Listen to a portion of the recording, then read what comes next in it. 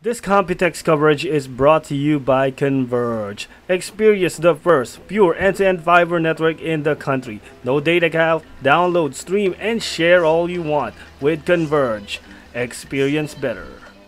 Hey guys, what's up? It's your boy Boss Mac back to gaming.com, and we're here live at COMPUTEX, back again right here at the AORUS Extreme Power Event. I'm joined here by Jackson, and he will guide us through these motherboards, the X570 motherboards, right? Yes. For the newly released 3rd gen Ryzen. Yes. So let's talk about the big bad baby right here. Yes. Okay, please. Let's look at this board. Okay, so we start introducing about X570 series. So we start with AORUS Extreme. So this is our most high-end model from our product line. So as you can see, this board is almost fully covered with metal heatsink, right? So the first view. Yeah, the presentation said it was like front and back a heatsink. Yes, unfortunately, this board is fixed to the here, so I can't the display. Yeah, okay. I can't show you, but yes, you're exactly right. So on front and the back side, so 85% of the area is covered and interconnected together. So the whole board acts as a big giant heatsink. Okay. And why is that? So that would ensure, because AMD just released yesterday the Ryzen 3000 series, right? Up to 12 cores. So unfortunately, that we haven't got our CPUs on. But I'm sure it's with a very fast speed and performance. It definitely needs a very good power design, right, to deliver the great performance. So this board comes with the world's first direct 16. The world's first. Yes, 16-phase power design, the VRM, what do you call? So this direct 16 VRM, so with no doublers. Okay. So far we have doublers. Okay. They're good solutions. But if we can get rid of the doublers, so we have a more robust VRM design. What I mean by more robust means because you have no doublers, so there's less delay when transmitting the signals from the PCIe controller to the actual phase, turning on and off. Okay, so less delays, which means when we supply voltage to the CPU, there's less undershoot and overshoot. So which means the voltage supplied to the CPU is much more stable. Okay, and also we have been introduced today by doing a direct 16 phase, the power efficiency can improve over like 4%. 4% to a parallel design. Okay, so like we explained during our presentation today, 4% may not seem a lot. Yes. But in the world of engineering, 4% is really huge. Yeah. So we do a very simple comparison of power supply. Okay, a bronze label and the gold label makes a huge difference. Yes. Okay, so I believe the cost of two kinds of power supply should be at least $30. Yeah. Like my personal guess. Okay, so that's just a good comparison on how good the VRM this board has designed. And we're just talking about the VRM. There's a lot to talk about the board, but let's move on to the other. Yeah, good. Okay, so this is the master. This is the extreme. The extreme. So we take next level down. This is a master. It's a still direct 14. 1.4. Okay, 14. Yes. So 16, 14. Okay, so with still very good design. Also, the thermal solution is still very good. The pin array. So for Gigabyte, our last generation, we already use fin array. Okay? Because for fin arrays increase the surface area of the heatsink, so there's more air contact. So you're able to participate more heat, even when you use a CPU air water cooling with no air flow through, but because increasing the surface area, you're able to dissipate more heat. Okay, so this is a very good thermal design compared to extreme. Okay, so then we move down to this is Ultra. The Ultra. So you see Ultra still with fins array. Still with fins array. 14-phase power design. Okay, so you see still PCIe Gen4, right? Gen4 2 by. So still 3 Yeah. So, PCIe Gen4 yes. For those not M.2. familiar, AMD will be using Yes. PCIe Gen4 on most of all the motherboards, right? Yes. Correct. So if our users want to enjoy PCIe Gen4 product, first it has to use a Ryzen 3000 CPU, an X570 motherboard, and get a Gen4 SSD or a graphics card. So a host, a platform, a motherboard, and a device linked together. Yeah. So like an entire ecosystem. Ecosystem, yes. So this is the Ultra, okay? So then we move down next level to Pro.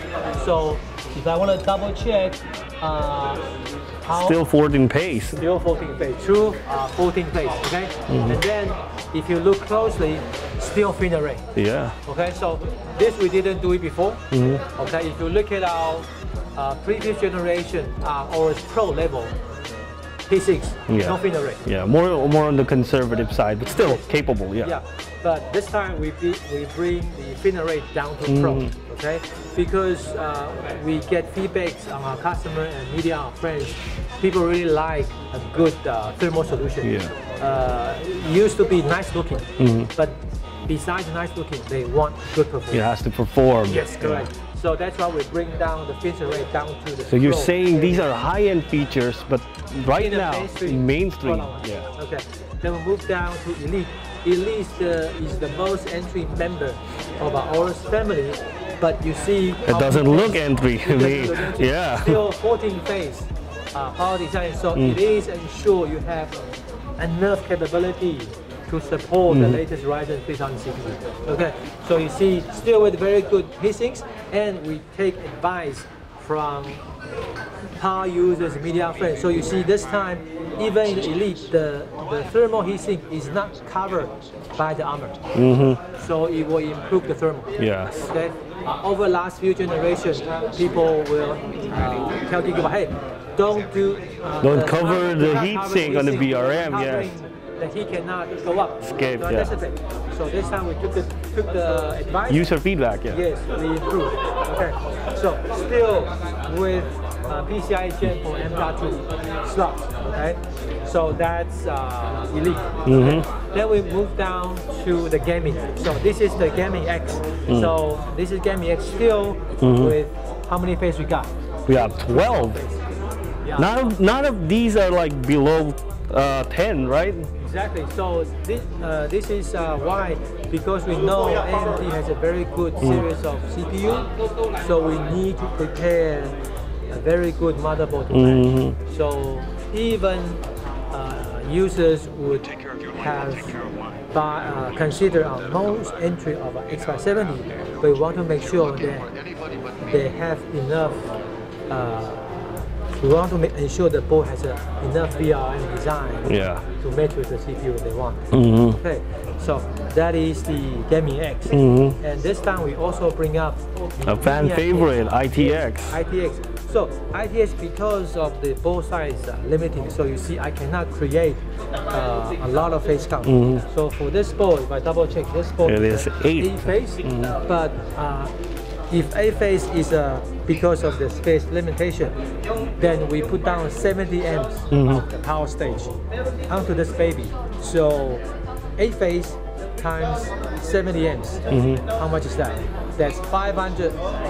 That's 560 amps. That's still a lot. That's still a lot for a Ryzen 3000 CPU to ensure that even you customer choose a Mini X board, we still has a very good power solution. Yeah, it can handle even the high-end ones. Yes, correct. That's correct. So that is the Mini X, and so also to mention that full product line, if the models with equipped with Wi-Fi, it's all with Wi-Fi 6. Oh, Wi-Fi 6. Definitely a buzzword right now, and it's like the future going forward right now. So we really want to make our product future-proof, right? So Wi-Fi 6, maybe so far you didn't get a Wi-Fi 6 router yet, but the coming years, of course. But if you're considering upgrading your PC with the latest Ryzen and Gigabyte X570 motherboard, definitely will equip you with the latest technology. Ready, you'll be ready. The I/O interface. Yeah. Yeah. All right. Okay. So that's pretty much it. There's a lot to be said about it. We just talked about the VRMs, not the entire features, but that's maybe for another time. So this has been it. Once again, thank you, Jackson, for joining us. So once again, this is your boy Boss Mac, and we'll be showing you one last part of our tour. And or can we continue already? Oh, okay, we can continue. Can you talk about the SSD? All right, let's talk about the SSD.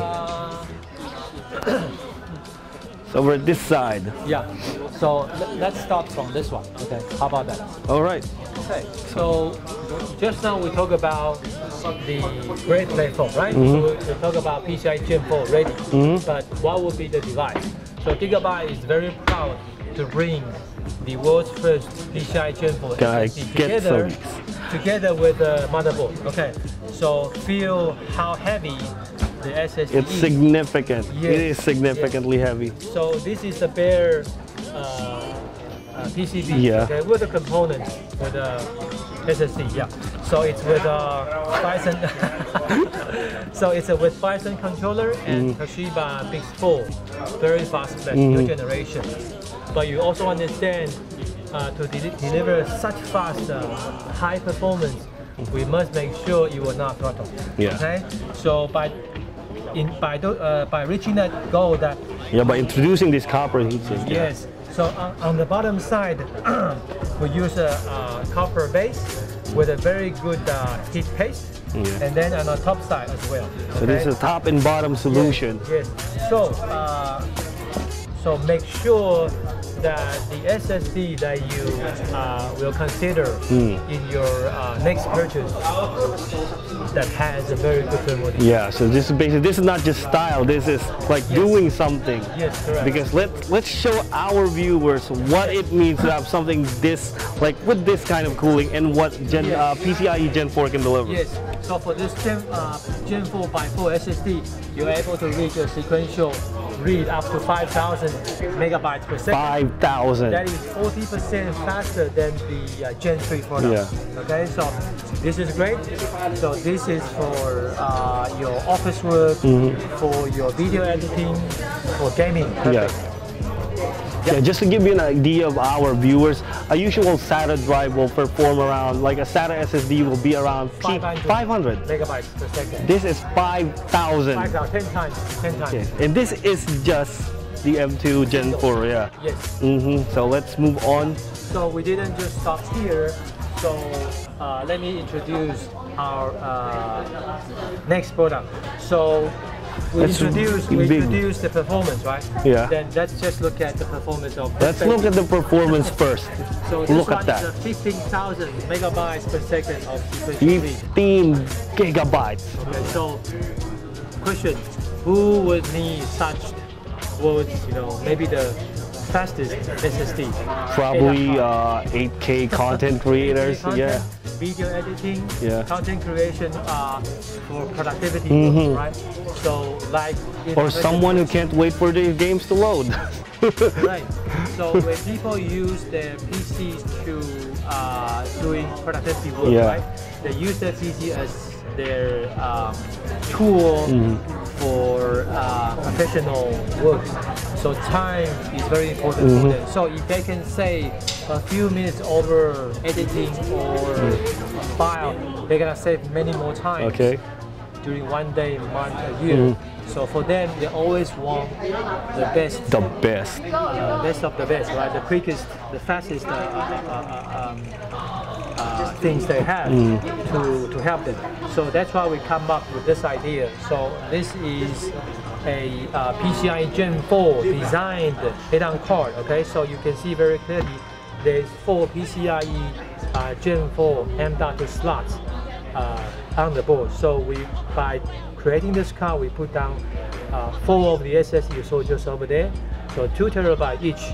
So we combine it with the RAID 0, so it goes up to 8 terabyte of total size. So this is 8 terabyte. 8 terabyte. All right. I believe this is the biggest size you can get so far. Okay. So speed, most fast. Capacity, biggest. Okay. But again, by doing this to reach such kind of performance, you really need to take care of the thermal, right? In order to perform.